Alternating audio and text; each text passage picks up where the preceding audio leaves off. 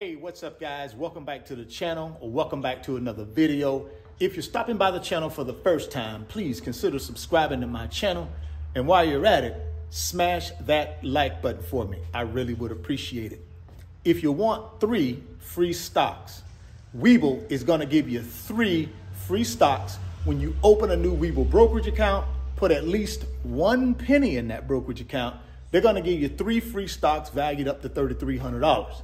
So after this video, I want you guys to go to the description box of the video, click on that Webull link, open up your new brokerage account, put at least 1 penny in it, and go get that free stock and go get that free money. Well, guys, I get a lot of questions on the YouTube videos down in the comments, and I also get them on Instagram through DMs. People asking, when should you sell? So I want to walk you through my strategy when it comes to investing in the stock market, and when do I sell those investments? When do I realize, hopefully, profits, right? Now, before I jump into that, I want to give you guys a quick little story. I watch a YouTuber. His name is Meet Kevin. Young guy, smart guy, and a heck of a investor into the stock market, right? So I started watching this guy around the pandemic, which was March 2020. And this guy was doing some incredible stuff as it relates to, number one, reporting on the pandemic and stimulus packages and all of this. But then that morphed into him starting to do a lot of investing, because at that time the market was crashing, right? Because of the pandemic. So I started following him and watching him. And over the last year and a half, 2 years, this guy has amassed quite a bit of a fortune through investing in the stock market. I watched one of his videos a few days ago where he was saying he was selling $20 million worth of his stock market investments. Now you got to understand, guys, this guy came from zero. And I mean, made investments, built a portfolio up to around $30 million. He's decided to sell. And I think one of the reasons he decided to sell was he had a $30 million portfolio and it had shrunk to $20 million. So $10 million decrease in value. And I think that woke him up. I think that made him think, listen, it's time for me to get out. Now, one of the reasons he got out, in my opinion, again, I don't know Meet Kevin. I don't know this for fact. I'm just giving you guys my opinion, right? My opinion is most of those investments that he made were in probably companies that were fast-growing companies. One of those companies was Tesla.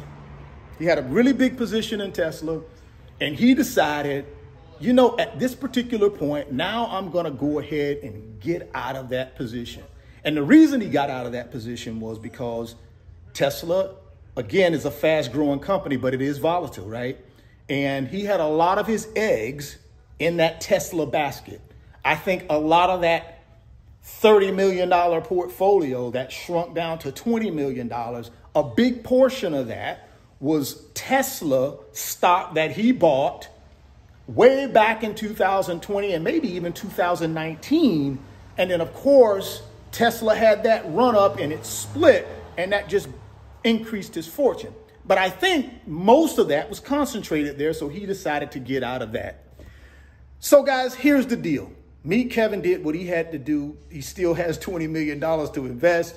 He still is ahead of the game when it comes to him buying and selling stocks over the last 2 to 3 years. So what should we be doing? Number one, I think to protect yourself from the thing that Meet Kevin fell into is don't be isolating your money by buying individual stocks.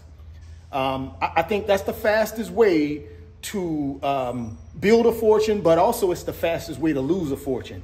What I recommend you do is not do individual stocks, but do ETFs or index funds, which represent investments that have a variety of companies in them, right? Let's take the S&P 500, for example. the S&P 500 has the top 500 companies in America in it, right? Across every industry, across every sector.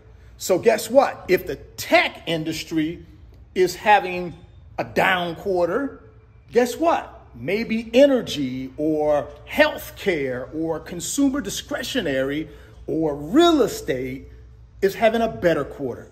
That's one of the reasons why ETFs and index funds are so popular, because they don't isolate your money in one or two or three companies. You are buying a basket of companies or a group of companies. And like I mentioned, the S&P 500, you're actually buying into the top 500 companies in America. So how do I protect myself through downturns like we're experiencing right now? Because 80% of my money that I invest is in ETFs and index funds. So I don't have to worry about me having a large concentration in a company like Tesla, or a large concentration in a company like Netflix, or a large concentration in some of these other fast growing companies. I don't have to worry about that because I'm well diversified in my ETF and index fund portfolio. Another real good one is the total stock market, right? The total stock market, depending upon which fund you buy, which ETF you buy. Let's take Vanguard's. Vanguard has a total stock market ETF and a total stock market index fund. Basically the same thing though, right? But they're made up of about 3,500 companies. So I don't have to worry about 3 or 4 companies having a bad quarter or a bad month or a bad year, because I'm well diversified. If I buy into that portfolio, I'm well diversified into 3,500 companies. So that's the way you protect yourself, in my opinion, from all of this volatility that we're feeling right now in the stock market. One thing I will tell you, at least in my 20 years of investing in the stock market, building my wealth, I've been a part of several downturns. The most recent one was the March 2020 pandemic crash the stock market, right? It crashed the stock market, in my opinion, in March and April of 2020. So I was a part of that one. Guess what I did though? I wasn't really concerned because I was diversified in the index funds and ETFs. I wasn't concentrated in, 2 or 3 companies. So it didn't bother me. What I did do was I took advantage of that and I bought the dip and I just bought more. Now, I was also a part of the 2008 crash. And that was caused by, obviously headed up by the real estate bubble that burst, which caused a financial crisis in our country in 2008. Now, for me in that one as well, didn't concern me. Why? Because I was well diversified in ETFs and index funds. And at that time, I still had a few mutual funds. So I was well diversified. I wasn't in any individual stock. What did I do? I continued to dollar cost average in every single 2 weeks. I would be putting money in, buying shares of those index funds and of those ETFs that I was invested in.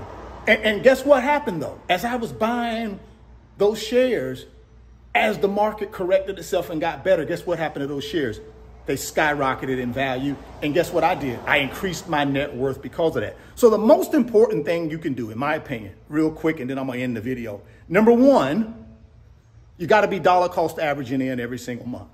You got to be taking amount of money every single month, every 2 weeks, however you do it, and be buying now. Just stay buying. Stop trying to time the market and just get into the market. That's number one. Number two, you should be in index funds and ETFs. And in my opinion, depending upon where you're at, right, you should be in a total stock market ETF or index fund, or an S&P 500 ETF or index fund. You can even do something like the small cap 600 ETF. You got a Russell 2000 for mid cap companies, ETFs and index funds. You should be in something that's well diversified with a bunch of companies in it and the investment, as opposed to you isolating on 1 or 2 companies. So here's the deal. If you're too concentrated right now and it's not something that you're comfortable with, it's keeping you up at night, my recommendation is sell it, reinvest that money in a more diversified portfolio of ETFs and index funds. That's all you got to do. But do not stop investing. Continue to invest now, because the shares that you're going to be buying now are at a lower value. As those things start rising again, that's how you're going to increase your net worth and increase your portfolio's overall value. If you haven't gotten those 3 free stocks from Webull, though, click on that link down in the description box. Get those 3 free stocks. Go get that free stock, man. Go get that free money. If you're stopping by the channel for the first time, please consider subscribing, share the video, smash the like button. Thoughts become things. If you can see it in your mind, you can hold it in your hands. You guys keep chasing your greatness. Never stop believing in yourself. And I'm going to catch you on the next video. Peace. Today's video is sponsored by my company, RF Financial Consulting. And in my company, I work with individuals just like you through financial mentoring and coaching sessions. And in those 1-hour sessions, we talk about strategies to help you get to your financial freedom, whether it be through real estate investing, stock market investing, creating additional streams of income, credit card arbitrage, or starting and growing a business. If that's something that you might be interested in, there's an email address in the description box of the video. Send me an email and let's discuss if I'm the right fit for you.